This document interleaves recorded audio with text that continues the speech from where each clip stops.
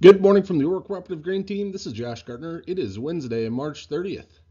Yesterday, the U.S. dollar index was sharply lower, and this morning we are lower as well, giving support to grain futures on the open this morning.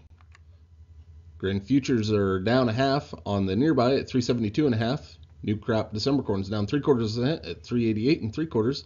Nearby May beans are down a penny at 9.15. New crop November beans are down a penny at 9.72.5. Nearby May Kansas City wheat's down 3 at 478 3/4.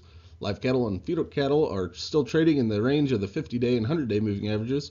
Crude oil is 67 cents higher at $38.95 a barrel, and the U.S. dollar index is slightly lower. The USDA report will be out tomorrow. The marketplace is looking for about 90 million acres of corn. That's up about 2 million versus last year. Soybeans, they're looking for 83.1 million acres versus 82.7 last year. Milo, 8 million acres, down slightly from last year, 8.5, and all wheat at 51.7, down slightly versus last year at 54.6.